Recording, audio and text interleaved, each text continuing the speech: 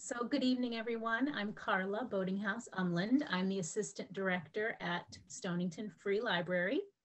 I would like to thank you all for being here today and to give special thanks to David Eichelberg and the Mohegan Tribe for presenting this program and for all the work they have put into it.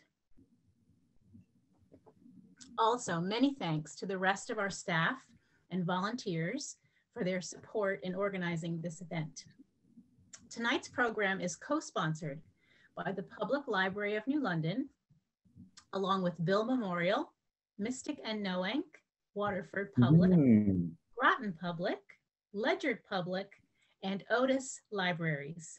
We're grateful for their collaboration. Excuse me. During the talk, we will keep audience microphones muted.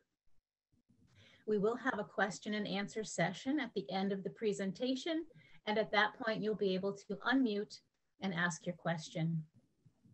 We are recording the program, and you'll find the recording on our YouTube channel in the next couple of weeks.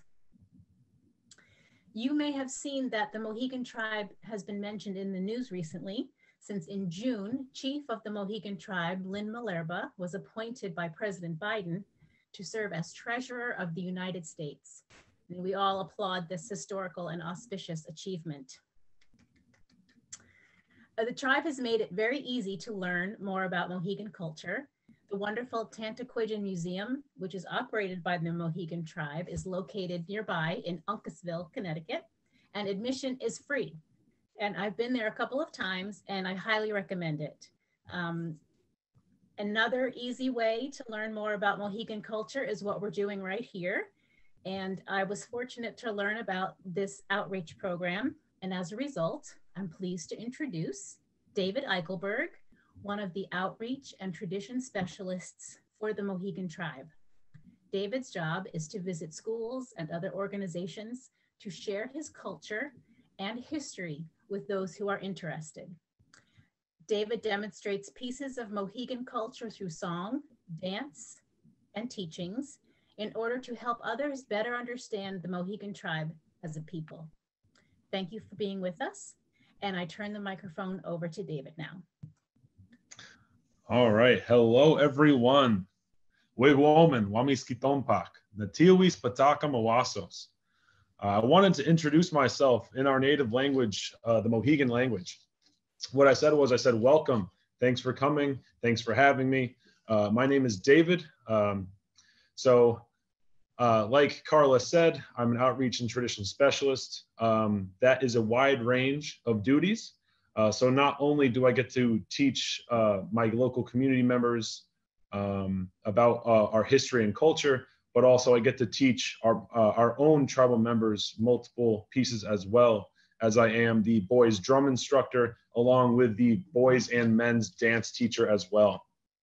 So it gives me a great privilege and honor that I was selected to be able to do these pieces, because it's just something I've always wanted to do. I've always, when I went to college and I kind of moved away for a little while to start my career, I was always lacking something, and I always knew it was being here, because I was so in depth with our culture during high school that leaving during college really hurt me.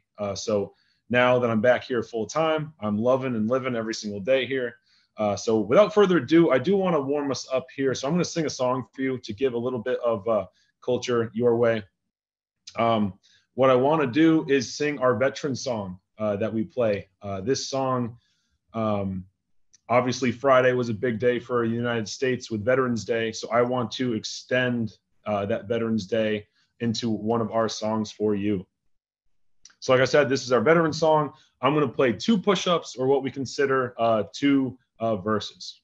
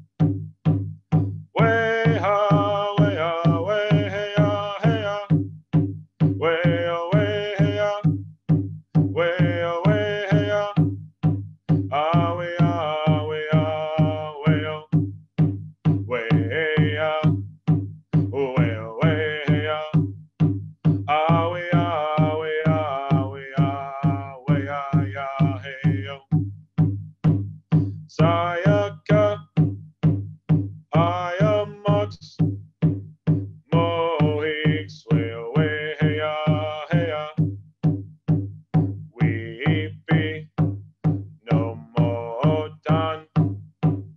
No, I, Mohig, sway away, hey, hey, oh. All right, so thank you for listening. So we are all fairly local, I'm assuming here. So some of us may have visited our powwow events or green corn festivals in the area. Just for some examples, that is the Mohegan Wigwam in August, the Mashantucket Pequot Skimitzen in August, Eastern Pequot in July, Mashpee Wampanoag in Massachusetts, and Narragansett in Rhode Island.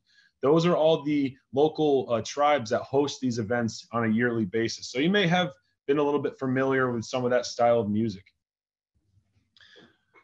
So I want to get in a little bit deeper tonight with you for a little bit more older times between the 16 and 1800s.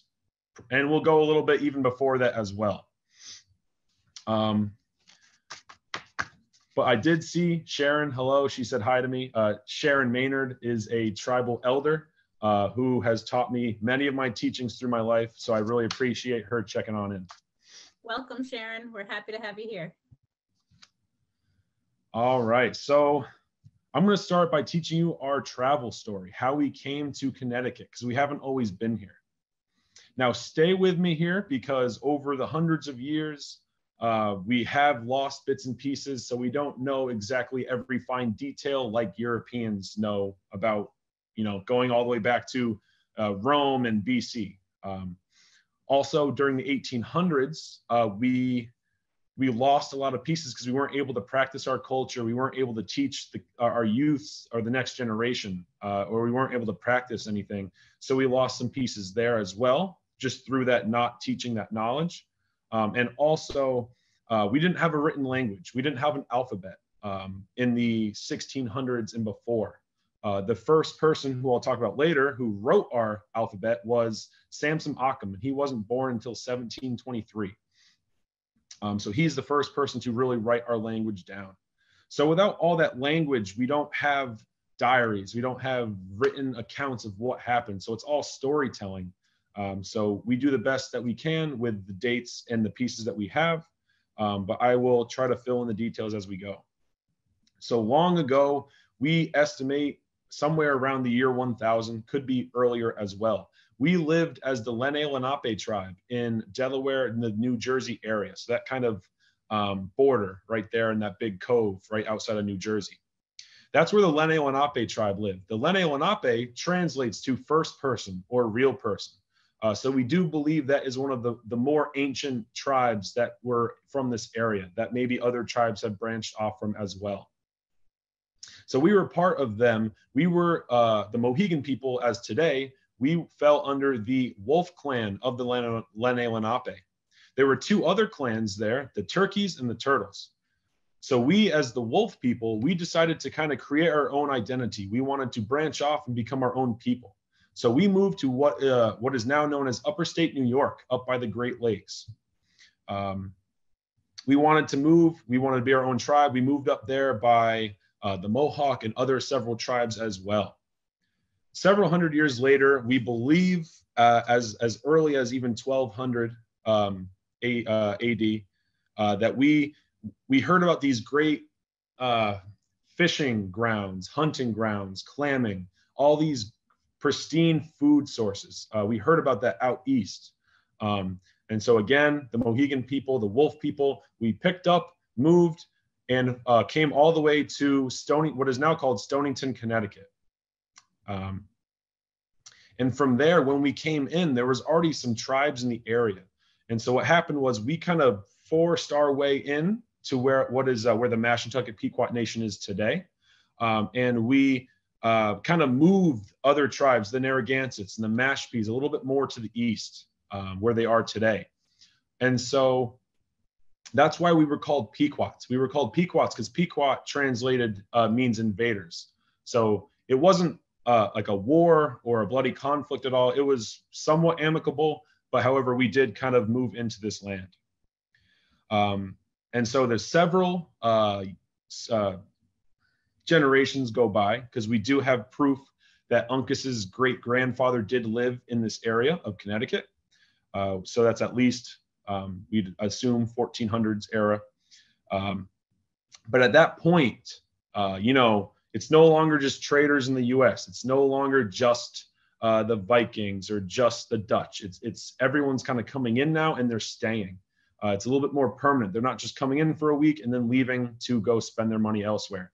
So because of that, the Pequot people have these talks, and our chief at the time, Sassacus, says that we need to defend ourselves. We need to protect our land and just push all these Europeans out of here. We want to hold this land for ourselves. And what happens is a man named Uncas steps in and he says, I don't believe that's the correct way to go about things. It's told through several families that before this conflict, Uncas had a dream about the Mohegan or the Pequot people falling apart completely, that the entire group of people is just wiped out. And so Uncas relays that dream to Chief Sassacus that we need to be friends with the Europeans. We need to help them. We need to live as a community with them. And Sassacus disagrees. So what happens is Uncas takes his loyal followers and leaves the Pequot people and goes across the Thames River and lands in what is now known as Fort Shantok, or Uncasville, as the new town. So in 1623, Uncas creates the Mohegan people again. He takes on that Wolf people name. In Mohegan, Wolf is Mohegan. So he adorns that ancient name yet again and creates the Mohegan people on the western bank of the Thames River. So that is how we came here today. Fast forward about 400 years as of next year, and we are still here on Mohegan Hill, living, helping our community members, you know, offering 8,000 to 10,000 jobs in the local area, giving back tax money to the state and to areas that are in need of it. And so we are still here to this day, and we are very friendly, and I love performing for those in my community. So going back in time a little bit more, back to the older times, I want to talk a little bit about Samson Occom. He is one of our most well-rounded, if that's a good term to use, I don't think so, or may not be, but he's one of our most influential citizens in the 1700s. So a little bit about Samson Occom. He was born in 1723 by Joshua and Sarah Occom, his parents. He was born traditionally in a wigwam. So this is kind of getting towards the end of a traditional lifestyle. By the 1800s, if not all, but like maybe at least 95% of tribal members are living in still somewhat of a traditional house, but it is more geared towards the European house build style. It's no longer wigwams and longhouses at that point in the 1800s. So he was one of the last generations to really be growing up with these traditional lifestyle or traditional living. He converted to Christianity at the age of 17. So that would be 1740. Again, just a little time before the Revolutionary War. So this is still during Britain's rule. At the time in 1720, there was about 350 Mohegans on Mohegan Hill. Mainly due to that was obviously sicknesses and illnesses and plagues in the late 1600s. And then also it was just the nation was kind of going into a poverty state. There wasn't a lot of money coming in. So Mohegan men really had to join the whaling ships, the fishing ships, go off into Scandinavia, and then wherever they ended up, they'd end up wherever the ship ended. So that's how they made their living. So a lot of men had to leave to go and do that. So like I said, right when he's born, there's about 350 of us Mohegans left on this hill. He becomes an ordained minister in 1759. And so this is kind of where his whole life really takes off. So in his younger days, he was learning and being educated in the town of Lebanon, Connecticut. His teacher is Minister Eliezer Wheelock. Eliezer Wheelock is kind of the minister in the area. He wants to pass on the word of God and really try to teach Native American boys to be Christian. He kind of wants to create his little puppets, not puppets in a bad way, but he wants to show that to his, the Christian church, that he can what he can do and turn these people into Christians and not savages anymore, because that's the term they gave us. So Eliezer Wheelock taught and mentored Occom as he grew up. He learned Hebrew. Samson Occom learned Hebrew, Latin, Greek, and obviously spoke English, spoke the Mohegan language. So that's at the age of like 25, he was already fluent in 5 languages. So that the teachings really paid off. And so Eliezer Wheelock really saw this, and he had a very good plan that because he saw such success.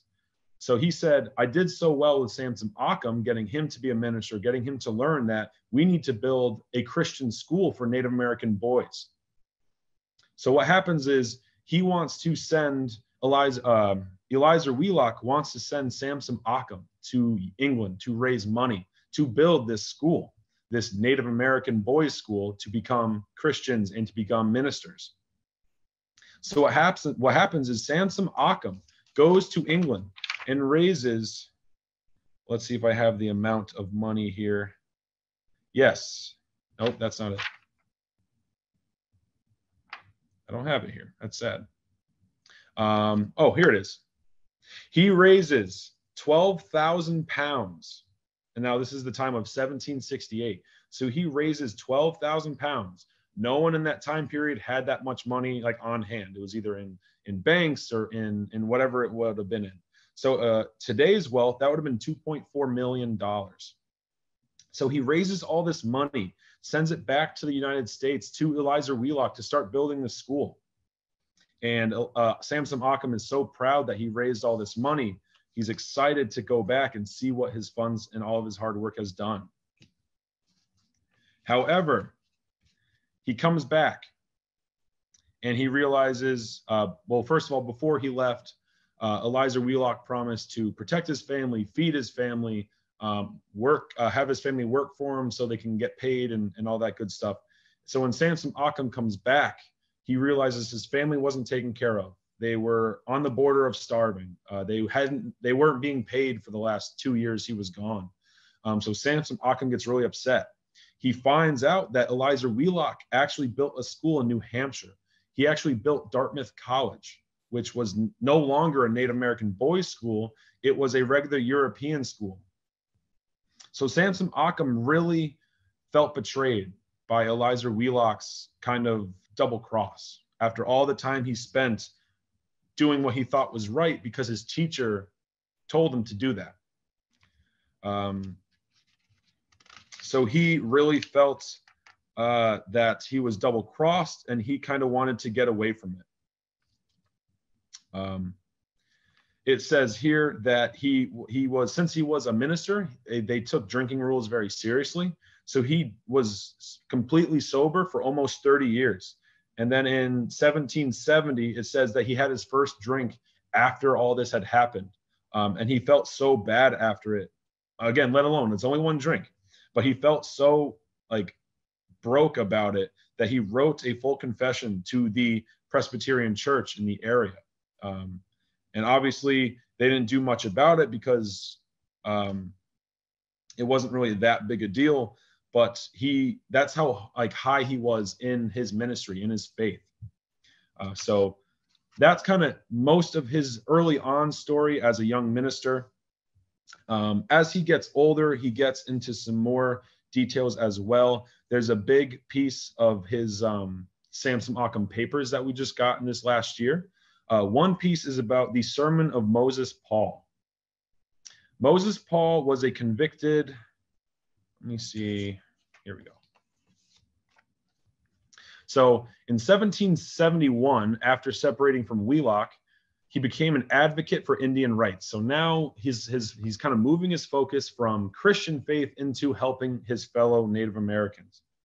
He gave a sermon for the execution of Moses Paul. So what is happening is this criminal, this Native American criminal, is on stand for killing a European American man named Moses Cook in a drunken rage. And he had requested Samson Occom to deliver his sermon. And he wanted Samson to say that his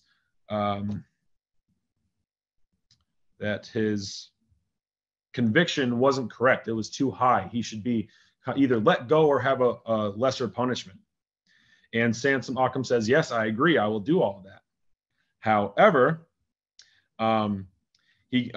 during his sermon, he said that the case was prejudice against the Wampanoag Indian. However, Paul's fate was to the sin of drunkenness, not to his actual crime. So Samson Occom defended the man because of the murder, but he said because he was drunk, that was his sin of drunkenness, and went through with the sentence. So right after he defended him, he said, but because you were drunk, you are being punished for your crimes. And so the sentence was passed out, and Moses Paul was executed. So this was a Native American, a Narragansett, a Wampanoag man who attacked a European man, and he was sentenced to death because of it. So that was, again, that's him living his religious rule. He took religion very seriously. He wanted to follow the rule that his teacher taught him. So that was another story.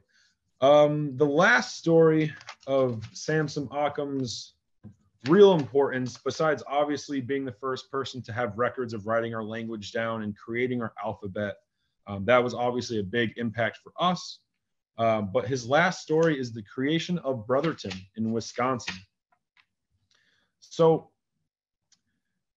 towards the end of his life in the late 1770s, Samson Occom is unhappy with what's going on in the community. There's no money coming in. Everyone's poor.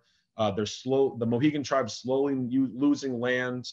There's some deals between some chiefs. There's some deals between the U.S. government and just wanting to take more land, or right before the U.S. government. So it's like during right before the Revolutionary War starts. So he's seeing that the life he's always lived is deteriorating. So he wants to take and create a Christian but traditional lifestyle in Wisconsin called Brotherton. So he goes around to the local tribes, the Wampanoag, Narragansetts, Mashantuckets, the Pequots, and he wants to take any of his loyal followers and create a native but Christian lifestyle.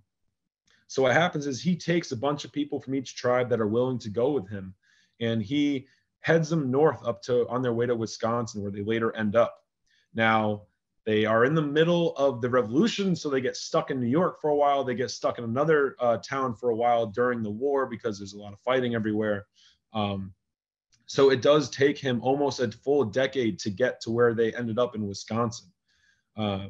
He was there for about 2 or 3 years before his death in 1792. So he gets there at about 1787, 1788, where they finally end up in their final resting place. And just 4 years later, he passes away at the age of 68, I believe. 68, that's good math. So that was kind of like his last piece. He was kind of screwed over by Eliza Wheelock, creating what he envisioned as a great thing for the Native people. So he finally left his mark on creating a native but religious group of people, so that hopefully they could, have more money coming in. They could be seen in a better eye from the local people. So that's the majority of Samson Occom's legacy in life. Now, obviously, I just hit a couple topics on that. I probably could go on for more and more, but I have not gone over the Samson Occom papers yet. because they are very delicate, and I'd have to wear gloves and use it in a specific area. So that is very difficult to do at the time. But I just wanted to kind of give you a little push into what he was like. So now I'm going to share my screen in just a second. Actually, I'll do it right now, if I can figure out how to do it. Bear with me here. All right, looks like we're good to go. I'm going to bring you on over to a little slideshow that I kind of want to just show you some pictures of, because it will help you kind of understand and see some images. I'm going to go a little out of order, so just stick with me here. We're going to go to some of the older people right here. All right, so we have 4 very important people here. I already talked about the person in the bottom right. That is a depiction of Samson Occom. I'm not sure if that's an actual painting of him or if it's a depiction. I have not learned that much about his correctiveness of pictures or portraits, but that is what we believe he looked like in all of his pictures, and that is Mohegan Church in the background on the left. If you go right above him, I know this really isn't ancient history, but the picture on the top right is of Gladys Tantaquidgeon standing right next to her regalia. If you look at her regalia, you'll see a medicine belt or a belt around the waist, and I will get to that in a very quick second because that is a very important piece for us. Now, a little background about Gladys Tantaquidgeon. She was born in 1899. And she lived until 2005. I can actually remember coming to the museum as a kid, as like a 6-year-old in 2001, and seeing Gladys come down the steps of her house and coming to see the museum or talk to us. That was a great privilege to be able to see and even speak to her. She was a 3th-century woman living all the way to the age of 106. So it was a great honor to be able to even see her. She was a medicine woman. I believe she was deemed our medicine woman in the 60s. I could be wrong. I don't know the exact date, but we always held her as one of our medicine women of the 1900s. So what happens is her and her brother Harold and her father John Tantaquidgeon, during the Great Depression of the 1920s, right after World War I, decide, well, life's not going great, but we need to do something for our tribe. So she, along with her brother and dad, create the Mohegan Museum right here, or the Tantaquidgeon Museum right on Mohegan Hill.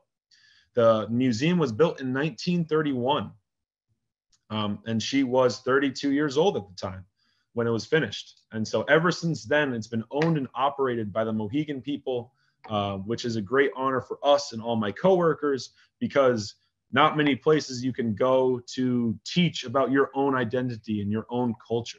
So that's a great privilege for us. So she was our second most previous medicine woman. You may have heard of Melissa Tantaquidgeon Zobel. She was our previous medicine woman who just stepped down from the position this summer.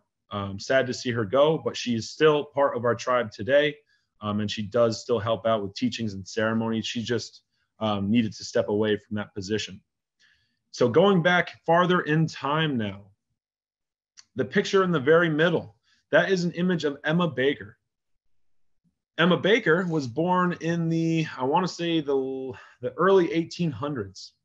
And she is also, we posthumously, if I pronounce that correctly, awarded her as one of our medicine women of the 1800s. Like I said earlier, we couldn't have ceremonial titles. We couldn't teach anything. We couldn't practice culture or anything. So we don't really have those records during that 150-year span. So we named her this because of everything she did for us. She was a big proponent building our Mohegan Church in 1831. So from then, she worked harder and harder to help protect our culture and to enrich ourselves during these tough times. So she's a big proponent of getting our Wigwam Festival back up and running, where we get to share our culture with our surrounding community members, sell food, sell crafts, make things for people. So that's a great way for us to raise money to send men to Washington, D.C. to fight for our rights in the 1800s. She also creates the Women's Sewing Society out of the Mohegan Church. What their job was to make quilts. However, that was kind of like a front job. While they were making these quilts and meeting, they'd be talking about culture, talking about events coming up. They'd be putting money into a hat to raise money for events that they're doing. They'd be teaching culture. They'd be trying to teach what little language they had left. And so it wasn't just quilting. It was more than that. It's where we get all of our stories today. Most of what she had taught down to those who were listening at the time are the same stories that I am telling you today. So because of her and several other brave men and women, I get to teach all of you a little bit about our culture. Now, the last person on this slide is my 4 times great-grandmother, Fidelia Fielding. Her mom is Eliphalet Fielding, so she would be my 5 times great-grandmother. And she was born, I believe, Eliphalet was born in the early 1700s, around the same time as Samson Occom. But about Fidelia Fielding, she's one of the biggest females in our tribe as well, because she was our last fluent speaker of the Mohegan language. She passed away in the early 1800s. I'm sorry, I don't have the exact dates. I have a lot of information all over the place, and I need to get a little bit better on having them all in the same spot. I may be able to actually help you with dates in just a second. But so she's our last fluent speaker. She had a diary as well. Her native name was called Flying Bird, I believe. And so she had her diary that we now have. So we have her accounts of stories. We have her written accounts of ceremony, medicine, everything that happened during her time. So because of that, that also helped really have us fill a lot of holes in that we were kind of missing just from telling stories from generation to generation. So she's a very important person for us. Like I said, she's born in the early 1800s. So that pretty much ties in with that kind of old style era before we turn into a more modern society. All right, let me see here if I got anything else. Ancient.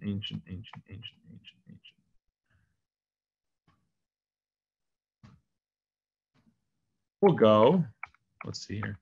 We'll probably move away from the ancient times unless we have questions. Again, I will save plenty of time for questions that we'll get to in a second. I will just continue with a couple updated pieces of important people today. So on the right-hand side, you may know her, you may have seen her. She's the new Treasury of the United States. That is Lynn Malerba. Her tribal name is Many Hearts because she was a nurse and a doctor in her previous life before she was our chief. Again, she grew up learning from some of her grandmothers and grandfathers about the culture, about the way of life, about ceremony. So she was a perfect pick for our next chief when our previous chief, Ralph Sturgis, passed away in 2007. She's our current chief. She's the first female chief in over 300 years. So that is a big groundbreaking achievement as well. She's done a fantastic job. As you can tell, when the President of the United States acknowledges it, that's pretty awesome to us. Now, the 2 images on the left are very important people to me as well. On the top left, we have Lemuel Fielding, my 3 times great-grandfather, son to Fidelia Fielding. So he is in my direct lineage of family members. He was chief or named chief between the years 1903 and 1928. And I think it's really cool because growing up, seeing pictures of my grandfather looks just like him. And it's very eerie on how similar they look. And when you keep going down the lines of men in my family, they all look pretty similar. And then you get to me and I look nothing like any of them. So it's very strange. But that is Lemuel Fielding. He's one of our great chiefs of the 1900s. Below him is his son, Everett Fielding, who served after him from 1927 to 1935. So he's my 2 times great grandfather, 3 times? I can't remember. It's too many times grandfathers. But he served from 1927 to 1935. He stepped down from it because Lemuel's brother was ready to take over his chiefdom. That is Chief Mataga. All right, going over to a couple more influential people. We'll go right here. So this is just some of our ceremonial current positions. On the bottom right, we have our current elder chairman, Charlie Two Bears Strickland. So he is a big influential person to me because he's always been my drum teacher. He's been teaching me a lot of culture about that, not only about drumming, but about everything else. He's a very wise elder in our tribe who does his best to help anyone and everyone who goes to him. He's also our one of our lodge keepers. He's a drum keeper. He can perform almost any type of ceremony, so he is very versatile in his teachings, which is awesome. On the top right, we have Chris Harris. He is one of our pipe carriers. So that is like a smoking pipe. He can perform any ceremony like that. I do not know much about the pipe ceremony. I've only seen a couple in my lifetime, but it's very good to have these positions filled and that these teachings aren't going away. The 2 men on the left, we have Jay Iloff on the left side, and we have Tommy Hatchet on the right, or throws his hatchet, I should say. That's his tribal name. Those 2 are fire keepers. So they have the very difficult but blessed job on to run our sacred fires and to keep our sacred fires lit. So anytime we have a ceremony or an event, it's either one of them or both of them's job to keep that fire lit and light that fire with good medicine and good mental space. The other big item for this is a funeral fire. So it's not just a simple fire that you can have at any moment. It's a 4-day-long fire. I don't know how many hours that is. 144 hours, maybe. It could be wrong. No, that's way wrong. 100 and something. So it's 4 days straight of having that fire lit, feeding that fire, keeping it small. It's not supposed to be a big fire. You sleep when you can. You set alarm clocks when you can to feed the fire again. Yes, they do get some help, but their job is to have that fire going for 4 days. The reason that we have a 4-day funeral fire is so that when the Mohegan passes away, their spirit only has so much time to find the fire and to carry the smoke up to the land of our ancestors. So we have to have that fire down. If it's only down for a day, that spirit might not find that sacred fire to be carried up to the ancestors. So they really need that 4 days so that spirit can find their way back home. So that's a very in-depth and ceremonial position for us. Sorry if I'm giving anyone some eyesores from moving too quick. All right, the last piece of our traditional side here, I just want to show you kind of like our living styles, our traditional living styles before the 1700s. So starting out on the right, in the upper right, those are 2 of our wigwams here at our Tanaquidgeon Museum. This is in our replica village. As you can see, we have our wooden fence around the side. We have some outdoor fire circles as well.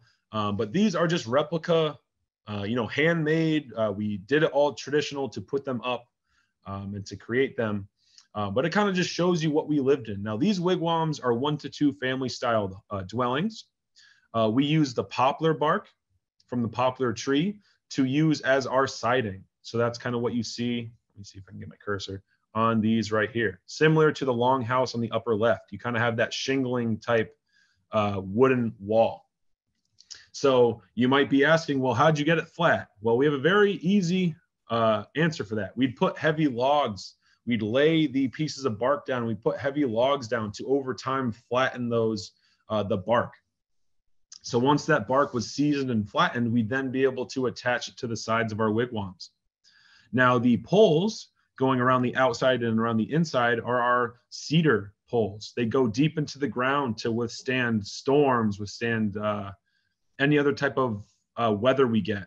Now, some of you may have remembered the snowstorms and hurricanes of, I think, 2013, 2012.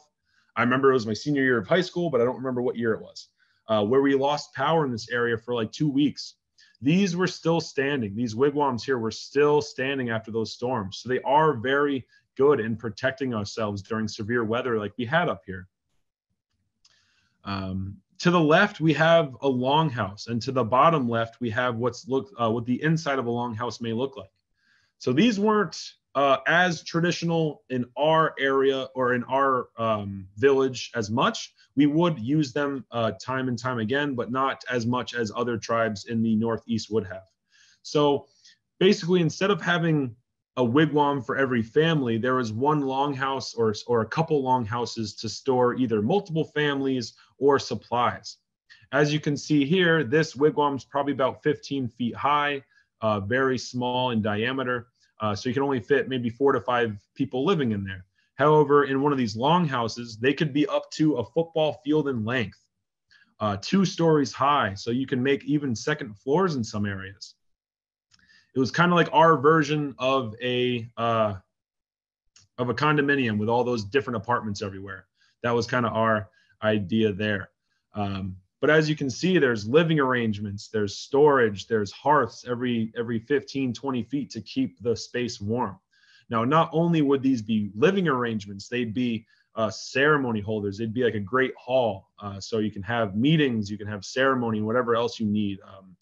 You can have harvest festivals, any kind of dinner would be used in these giant longhouses. Now, our last structure, which you may have also seen or you kind of may use somewhat today, is our, of course, I always blank the name of this. It's our old-time sauna, which is what we call our sweat lodge. For some reason, I can never remember that name. So these are what our sweat lodges look like. It's kind of like a sauna that you might go to today and let the steam get really hot in the room. So ours was a little bit more traditional, but it kind of runs the same way. We'd have our small little poles about almost head height when you're sitting. And then you'd put some either like a tarp over it or deer skins or bear skins or anything thick to keep the warm in. What happens is before the sweat starts, we'd light a fire outside and put stones in there. Over time, those stones would heat up. And when it's time for the sweat, we'd take a couple stones in, put them in the sand pit in the very middle, and we'd pour water on it to create steam and heat. So it cleanses the body of bad spirits. It cleanses the mind of bad thoughts. And we do multiple rounds of this. So we'd go in and out of the sweat lodge without talking, without conversing with each other. It's just you and praying to your creator, to your ancestors. So as the rounds go on, more and more rocks are placed, more and more water are poured on the rocks. So the temperature goes higher and higher throughout the event. Now, as the temperature rises, obviously your body is fighting more and more because it's getting hotter and hotter. So it's not only, a mental aspect between having to pray between you and the ones you're praying to, but also your body is getting physically, almost hurt in a way. Obviously, we all come out perfectly fine, but it's very hard to sit in that hot area, getting up to even like 120, 130 degrees, even hotter in some cases.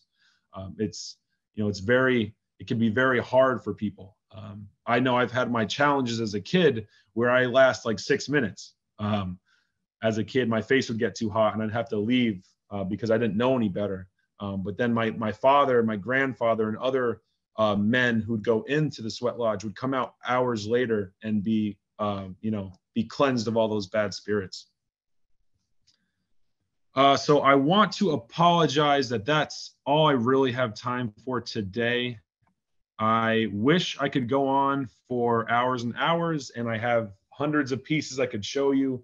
I have dozens of songs I can play for you. If it wasn't over Zoom, I would dance an Eastern War dance for you, but that just means you have to come on over to a powwow at some point and watch it for yourself.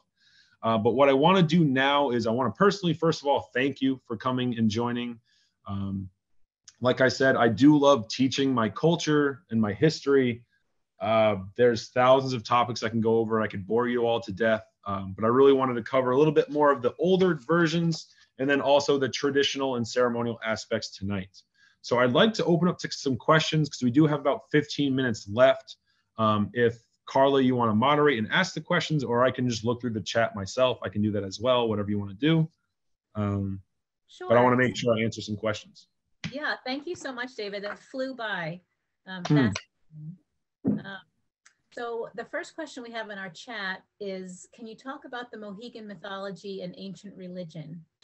That's a whole other webinar probably worth of it could be, but I'll try to give a short question. Mythology is tough. I can give you our creation story. So our creation story is more of a children's story, but there is some obvious belief in it to adults as well. So long ago, when the earth was just water, grandfather turtle slept at the bottom of the ocean. What happened is he woke up and he floated to the top of the ocean, and with all the gunk and mud and dirt from the bottom was stuck to his back. And so when he arose, he looked like an island. He looked like a piece of land. Over time, trees started to grow. Rivers and other things flowed through it. And animals popped out of the ground, and humans started to form as well. And everything formed on the back of grandfather turtle. And so we take a lot of teachings from grandfather turtle. I didn't get into any of them today, but we do have a lot of teachings that we take from the turtle. Like our calendar, for example, is just one, which I can get into later. But that's how we believe that our world was made, because at the time we just thought we were the only ones here. We thought that South America was Turtle Island. That's what we call it. When you go to California, natives usually refer to our land as Turtle Island. So that's kind of like our mythology of how our land was created. But we don't really have mythology as in like Thor and Odin. A little bit different, but that's kind of what we have. Great, thank you.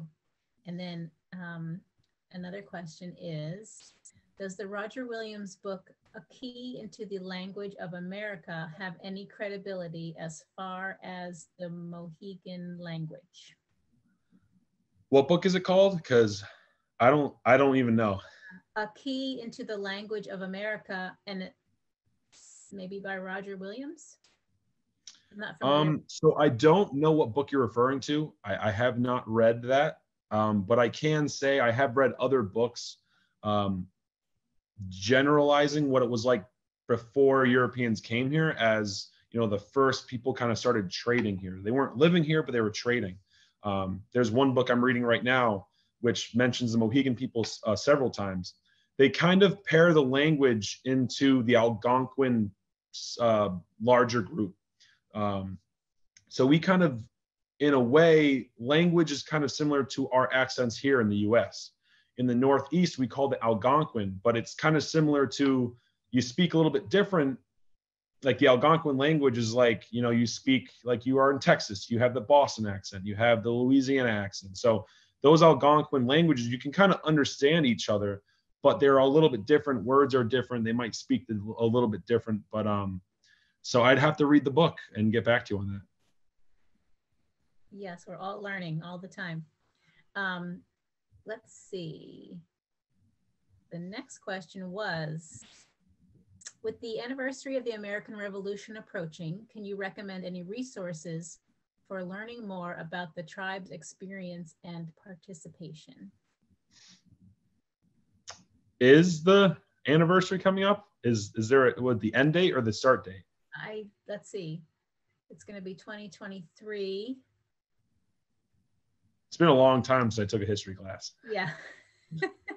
But yes, I can go into it. Yeah. So even before the United States became a nation, right? When it was just natives here, we have fought in every war that has been fought on this land. When it was with just the British, we had the English Pequot War. So that was the Pequot War when us, the Narragansetts, and the the Wampanoag Nation teamed together with the English to fight the Pequots and the Dutch. We fought.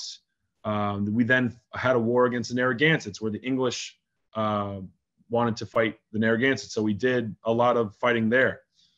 When the world became a nation, Revolutionary War, Mohegans were fighting in that war. We took great pride in. We fought with kind of both sides at certain points. We kind of started off with the English. Obviously, we've been friends with them for the past 100 years. So we did kind of start off with them at the very beginning. But to my knowledge, we quickly changed into favor of the not the Confederacy, that's the Civil War. The begins with a C. Continental, that's the word I was looking for. We sided with the Continental Army pretty quickly into the war. Because at that point, again, we kind of wanted to break free from English rule. We kind of wanted to have our way of life back. So that kind of gave us a purpose. Little did we know that it was going to be worse once the U.S. won, or once the Continental won. So since then, we fought in every war, Civil War, Vietnam. We have had written accounts of people fighting in every war on this land, and also in the recent last 100 years of wars as well, and still fighting to this day. We have veterans. My grandfather fought in the Vietnam War as a sailor. My uncle fought in the Vietnam War as well as a sailor. So there's many accounts of us fighting in all those affairs. So. And thank you for your service to everyone. I've heard, this is another question, I've heard that Samson Occom and another person were educated, whoops, it's jumping around here, were educated by Niantic Community Church, who paid for the education. Supposedly these papers documenting this are in the East Lyme Library. Are you familiar with this, and is it accurate? I am not. I've only been in this position for a couple months now, since August. So I really haven't, made my relationships with the local libraries, with our own community of what we have. We alone have so many papers and so many. We have a whole house. The Tanaquichin house is filled with accounts, papers, news clippings. So it's very hard to go one by one and read all those. That everyone donated to the tribe, like all of our tribal families donated for federal recognition. So that's something, again, I'd have to read up on. But you're saying that the place paid for education for what? So it looks like Samson Occom was educated by Niantic Community Church. Yes. Yes. Mm-hmm. So that's the Lebanon and Niantic. He kind of learned in both places. He started his teachings in Lebanon, and then he moved to Niantic as like an older teen to keep kind of learning from more and more missionary type people. So yes, that's correct. Great. There was another question about regalia. I can answer that. Okay. I would like to learn more about the various dances and different regalia used. Do you know of any resources I can use? If you have a pen and paper down, I'd suggest taking a couple notes and looking them up on YouTube. I can type them in the chat too. That too. I am not a good typer, so I won't be doing that. But one, the styles of dance. If you're ever looking on YouTube and you want to learn a bit more, in our area, we dance to what we call Eastern War,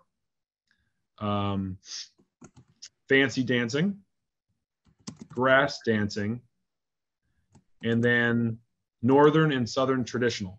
And that's all for men. So those are just men dances. Now, coming with those four styles, there are many different second songs or special songs, as we call them, that go with each kind of special dance, which you would probably find in your search as well. For women, they have Eastern Blanket, which is traditional to our area. There is Fancy Shawl. There is Jingle. And then there's also Northern and Southern traditional as well. So those four, because Northern and Southern are pretty similar, there's just a little bit different, different kind of style.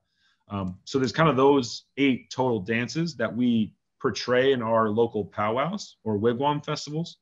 And then also they asked about regalia, or was that just music? Or is that just dancing? I think it was dancing and regalia. Yeah. So regalia is a little bit different. That's really depends on your style and your dance style. So jingle dress dancers have to wear the jingle dress. Now they can design that as whatever, however they want, but they have to have those jingles on in their dress. They have to have specific head dresses, or I don't know the proper term that women call them. Hair clips, bands on their forehead to hold their eagle feathers or whatnot. But when it goes to men, it's the same thing. So I dance Eastern War, so I wear Eastern War regalia. One piece that I love to show is my bear claw necklace right here. So I have all my bear claws that kind of show I'm a warrior. It shows that I can take down a bear, even though we all know I can't. So this is like an intimidation tactic to when I dance, I'm telling the other dancers like, or traditionally, I'm telling the other warriors that we're fighting against that I'm going to beat you, because if I can take down a bear, I can take down you. And so that's just one of my pieces that I can wear. I have many others, but Eastern War is very old style. So it's still wearing traditional deerskin. It's wearing buckskin, elk, animal products, as I kind of just overall refer to them. The other styles like fancy shawl, jingle, Northern and Southern straight for the men, they have more cloth, more metal. So they're able to have that more modern look to them, while we're a little bit more old school, because that's what Eastern War is about. Now, every dance has their own story. I could go on for a while and talk about the story, but I will tell you that the Eastern War dance is a story about portraying what you did in battle or what you did in the hunt. So a lot of times when you see, the warriors dancing are showing that they were fighting someone, that they were defending someone. They might be shooting their bow and arrow. They might be shooting a rifle, whatever that may be. So they portray that in their dance. And there's no set steps. It's not like a tango and there's, specific steps and routines.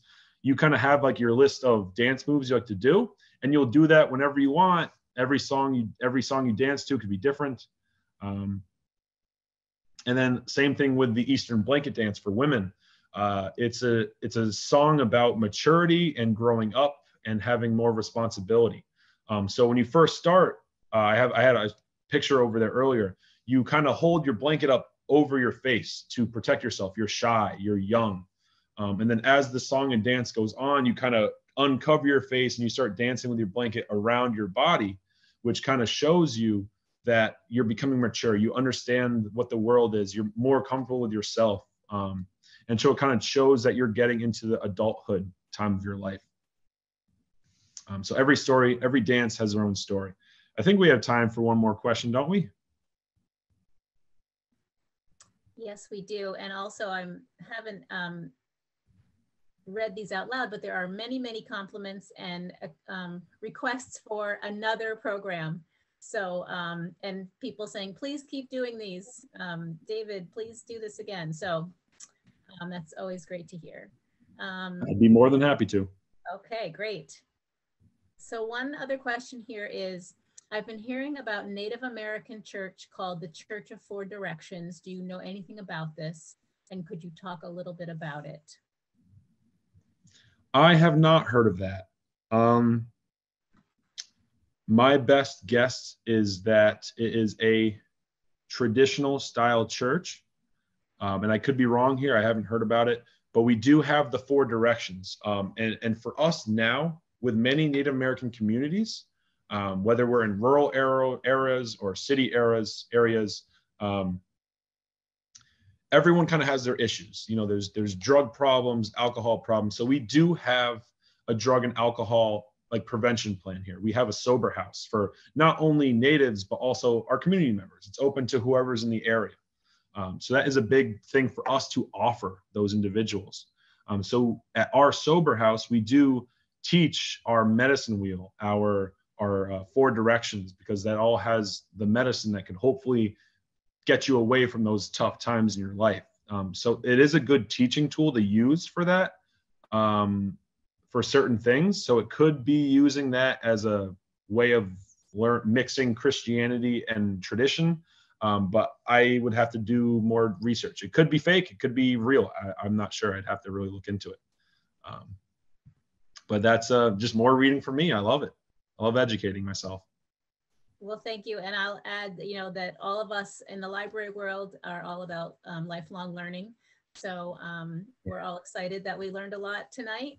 And it is after 7, so we will wrap it up. And we, what they say is leave them wanting more. So yes, this is a great start. And thank you so much for graciously teaching us. Thanks for having me, and I'll see you next time. Thank you very much. It was excellent. Thank you.